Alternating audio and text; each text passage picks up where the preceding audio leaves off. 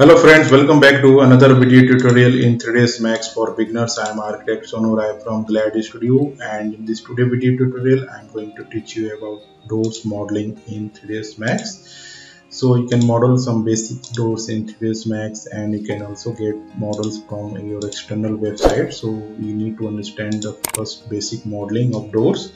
So if you will go here in your geometry panel, and if you select this, you can find doors just here, and if you select this door command, and you can see there are the three types of doors: pivot door, sliding, and bifold door. So we will model this, but we need to understand the definition of all these three doors. So I am going to define each one. So pivot door is a swinging door that rotates on a vertical axis at spindle. This is different from regular hinged doors, where the hinged are attached to the side of the door and the adjacent walls. And if you look at the sliding door explanation, is a type of door which opens horizontally by sliding, usually horizontal to a wall. Sliding doors can be mounted either on a top of a track. And if you look at the definition of bifold doors, so definition of bifold door is that it slides open, made of a series of panels that fold up against the wall. So these are made of series of panels, and it is folded doors. So now I am going to my 3ds Max, and I am going to select pivot door here, and you can see this is the creation method of pivot door is width, oblique, depth, or height. And in this case you are required to first define width, then you can define depth, and then you can define height. And the next case you can select, you can define width, then you are required to define height, and then you can define depth. So we'll understand all this. So I will go with the first one: width, oblique, depth, oblique, height. And you can also set your parameters here later on. And now I am going to door here, and I will click here, and I am going to define the width here first, and we can change later on. And then I will go for depth here, and then I will go for height. So now I will go in perspective mode by pressing Alt W, and now you can change this height from this parameter also. So I am going to give 10 feet height of this door, you can see here, and width I am going to give suppose 5 feet, and now I am going to give depth of 3 inch. You can see this is the door. And if you come down here, if you want to have double doors, you can select this, you can check this box, and this door is double door. Rotate this, you can see this door is a double door. You can see this vertical line here, and uncheck this. And if you want to flip swing, you can select this, and this swing is flipped to other side. And if you want to flip to hinge side, you can select this one, so it will be flip to hinge side also. So now if you want to open your door, you can start opening this by providing any angles here, and you can open your doors. Next, if you want to have frame, you should always check this box here, and if you don't want to have frame, you can uncheck this. So this is a frameless door. So now I am going to give some depth width to this frame.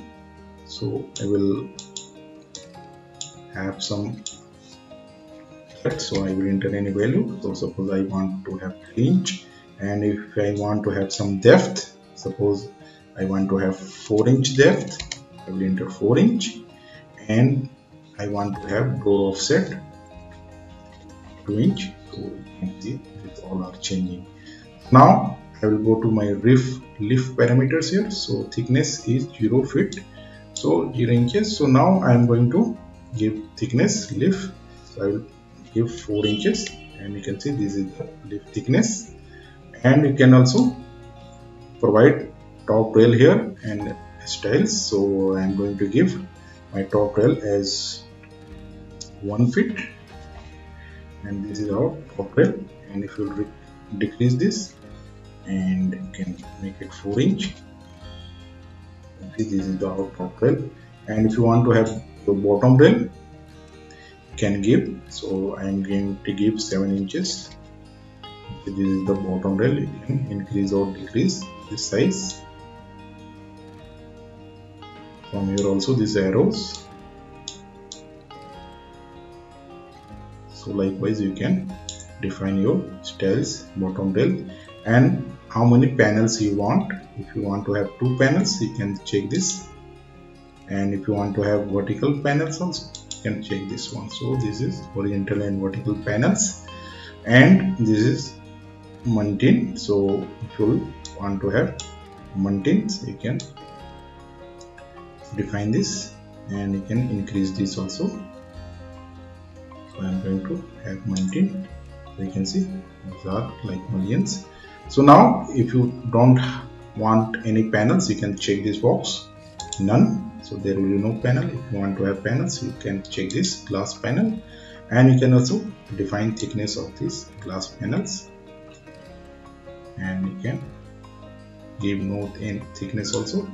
So if you want to have bevel profile, you can check this bevel, and you can change the angle here. So it will be beveled. So you can also increase or decrease the thickness of your beveled profile. You can see, and now you can give middle thickness also, and width 1 and 2 also. You can see the difference here. So if you will practice, you will understand the difference here. So this was the introduction about pivot door. And if you want to have double door again, you can check this box again, and you will see the difference. There is a double door, everything will be same, but double door will be applied here. So you can open as a double door.